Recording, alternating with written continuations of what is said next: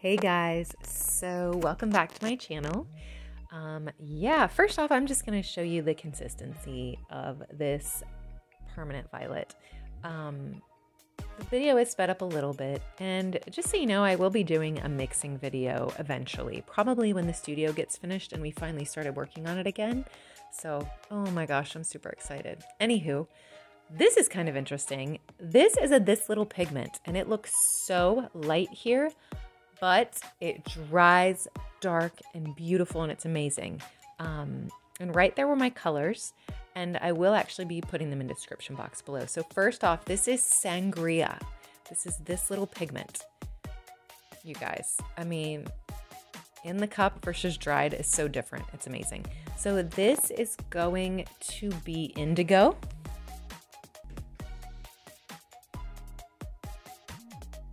Next, here's my Vallejo Pearl Cloud Mix.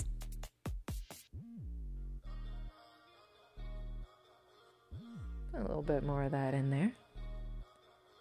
This is going to be the Permanent Violet. This is Zeus. This next color is going to be Zeus by this little pigment. Okay, I think I might have a new favorite pigment. I love bronze, and that thing is gorgeous. Next, this is like a Fluo fluorescent violet kind of custom mix. There's some more cloud mix.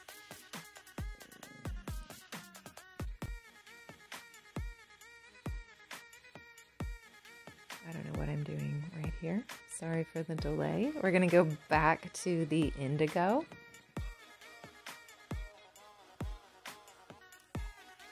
Then here is the Zeus by this little pigment again. And then more indigo.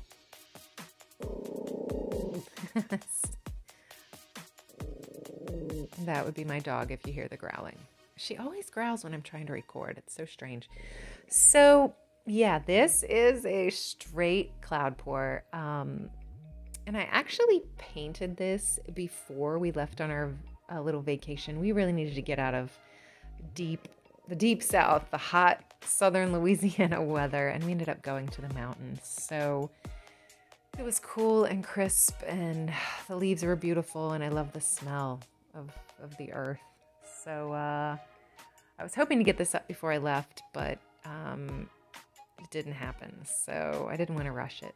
So sorry about the lack of posts. But yeah, so here's a pour out on this. And you know, I had to keep reminding myself that Sangria, if anyone has the Sangria pigment by this little piggy in the jar, it is deep and dark and like this beautiful raspberry Sangria color. But you know, in my pouring medium, my pigment pouring medium, it makes them look more pastel. Now, when I mixed that pigment up, I saw this kind of pastel look, and then I tested it because I've had this happen before and it was fine, but it was really drastic when I kind of tested it and did a little swatch of the pigment. It dried perfect and dark and beautiful. So that's what's kind of trippy about this. These kind of light, you know, dusty pink areas dry the beautiful deep Sangria color. So anyway, I'm gonna shut up. I poured out this cup, and I really liked the cloud formations, but I knew I had to stretch quite a bit, and I was gonna leave a little bit more negative space. So you'll kind of see what my clouding does.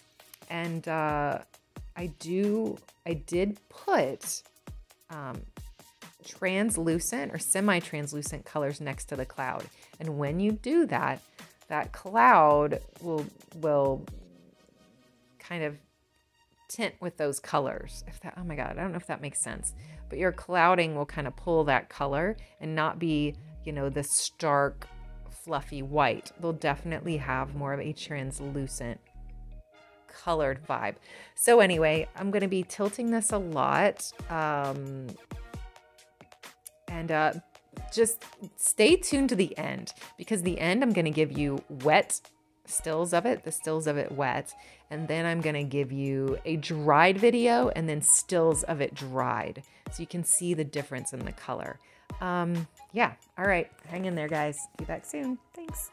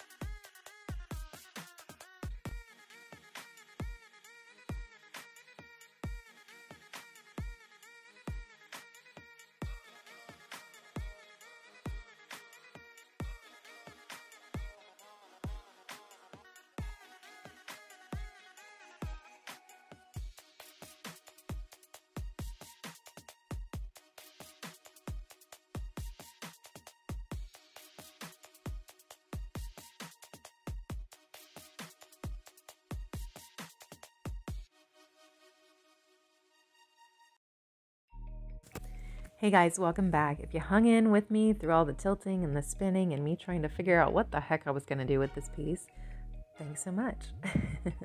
Right now, obviously, I'm just kind of doing the last bits of futzing with this thing.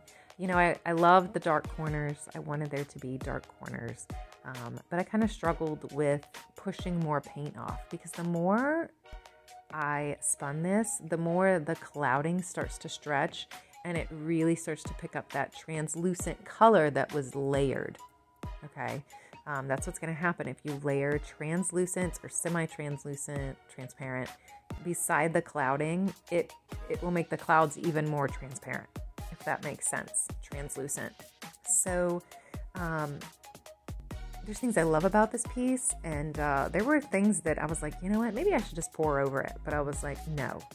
I know that Sangria in the center is going to dry so dark and raspberry colored. I was so excited about that. And I loved that halo of Zeus. I really didn't want to get rid of any more of that. So this piece has a lot going on, and I let my paint sit for like 4 days and I still had air bubbles. So I think it's because the temperature dropped here and they were in my office and it was a little chilly in there. So, you know, if you want those cloud pores without all the little, you know, measle kind of things popping up, just let them sit. Let them sit. So I didn't get an up close video of this. I don't know what happened. I accidentally deleted it, but here is an up close still. This is while it's wet. This is also while it's wet. And then here comes the video of it dry. Look at that center. That Sangria in the center, I was so happy with it. I was like, oh, look at this like raspberry, you know, center. You know, I was so looking forward to that. And then the halo of Zeus, that bronzy gold. Oh my gosh, I cannot wait to varnish this. And as you can see, my clouding, it got a little more translucent than I would have liked.